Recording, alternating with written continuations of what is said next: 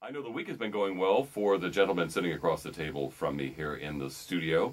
It was just about a year ago that Cincinnati lost the great Cincinnati Pops maestro Erich Kunzel and has been searching for a replacement ever since, and announced this week the new music director of the Cincinnati Pops. That is John Morris Russell, who was the assistant conductor with the Cincinnati Symphony Orchestra for more than a decade here, back beginning in the mid-90s. It gives me great pleasure to congratulate and welcome John Morris Russell. Thank you so much, Mark. It's just such a thrill to be here. I have to say, when I heard the announcement that you were going to be the conductor, I thought, perfect pick, because you spent many years under the arm, I guess you could say, of Erich Kunzel, learning about the Pops. To you, what does this new position mean to you? Well, you know, working with Erich for all the years I did, but also working with our great orchestra in both the Pops and as the Symphony, and you know, did so many family concerts, outreach, community engagement concerts, and this city, this region is so blessed, not only with the talents of our orchestra, but with all the musical happenings that are going on and the rich legacy of music making that goes back, you know, well over 100 years. And to be able to pull from those experiences and reinvest it in our own orchestra. It's so exciting, and all the great possibilities that are in front of us it's really a great thrill. So how hard did you work for the job, John? I mean, you know, I know there were a number of candidates. The search has been going on for a long time.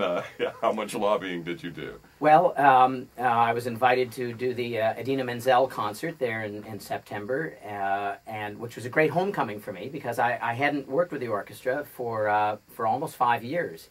And so the opportunity to come back and to work with our great musicians and to see so many friends and to kind of reconnect with our staff members, it was like a homecoming. And to think about all the connections that I had made through the orchestra in terms of our community concerts, the concerts we did with Classical Roots Spiritual Heights and Home for the Holidays and all the New Year's programs and programming. All of those experiences seemed to come together and coalesce into what the Pops could be. Now, what's the biggest lesson that you learned from Erich Kunzel over the years that you worked with him? Well, there are a couple of them. Number one is always strive for excellence. You know, there are two types of classes in this world: first class and no class. And Erich was always a classy guy. He was the first one in at rehearsals and performances. He was the last one to leave music hall. He worked his tail off, and all of that work and effort that he did paid off, and he always conducted with heart, and that was so important in terms of what it meant to the city and what it meant to the world. And the other thing was how Erich would engage the community. I mean, there wasn't a concert he did that wouldn't have some sort of local performers, dancers, singers, actors, and he had this way of embracing the community in the concerts so that it just wasn't the Cincinnati Pops. This was our Pops. And these are traditions that we continue on. In fact, I think some of the big successes that we've had at the Windsor Symphony Orchestra have been because I've taken those pages right out of EK's playbook. So it's just great to be back to re-engage with our community and to continue making great music with our Cincinnati Pops. So what has life been like in Windsor? You've been the conductor of the Windsor Symphony Orchestra for 5 years, 5 or 6 years now? I have been the music director of the Windsor Symphony Orchestra for 10 years. Wow, how time flies when you're having fun. Well, for the first several years of my position there, I was the associate conductor here with the Cincinnati Symphony and the Pops, and our kids were young enough that we could travel back and forth, but they got to a certain age that they needed to be in school full-time, and so that's when we decided to make the move up north to the Windsor Symphony as a music director. But I tell you what, there's nothing like being away for a while to make you appreciate what you have right here at home, and the great traditions of music in this region, and the great support for our arts institution, not just the orchestra, but all the performing arts here in this region. And the richness of what we have and the quality of what we have in this region is absolutely unsurpassed by any other city in North America. It's and so it really kind of underscores how special and important it is for us to come home. What do you think is your first most important task that you have in your new job with the Cincinnati Pops? Well, all this last week, of course, we've been doing lots of interviews and photo shoots and all the rest.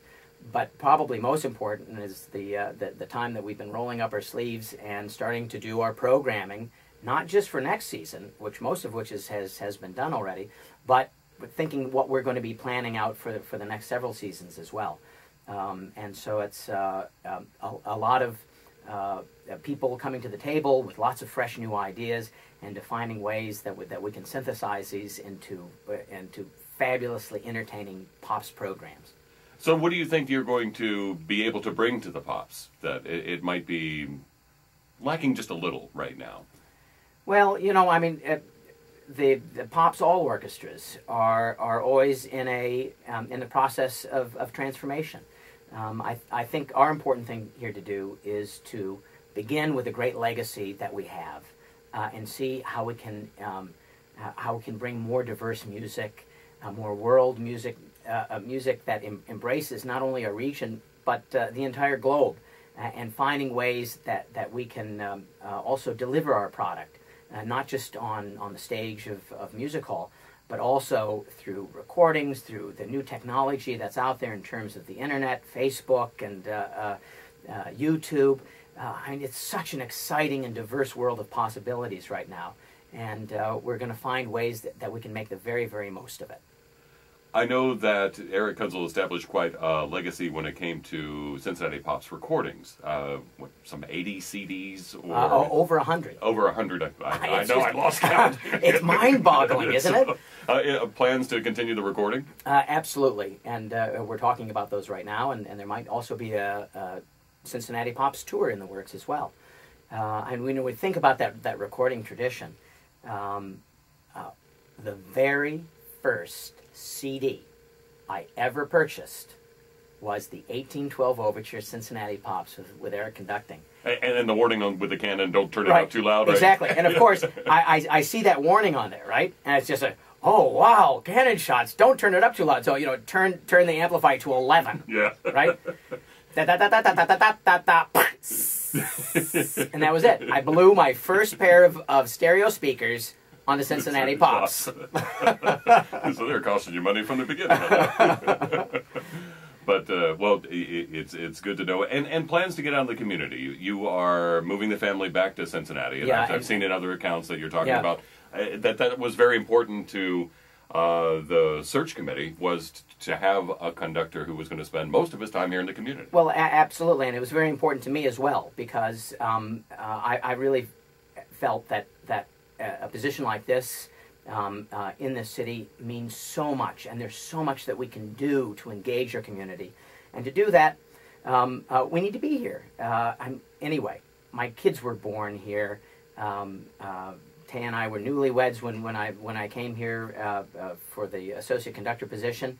We have so many friends. This is home, and it means so much to all of us to be able to come home and to be able to walk down to a Grader's or get our Skyline, do all the special things that are unique and special to Cincinnati. The kids are thrilled. Both Jack and Alma, in fact, when we told them, it was a week ago today, both of them started crying, and Tay and I kind of looked at each other, and we were a little afraid. And then Jack looked up to me as he was embracing his sister and said, "Dad, they're tears of joy. Don't worry." Oh, they're happy to be moving south to warmer weather too, right? Well, actually, I just checked the weather report. It's actually warmer in Windsor, Ontario today than it is in Cincinnati. It's true. That's what happens. Well, congratulations and welcome home. Thank you so much, Mark. It's a real thrill, and looking forward to making lots of great music with our own Cincinnati Pops. And we're looking forward to and enjoying that music making.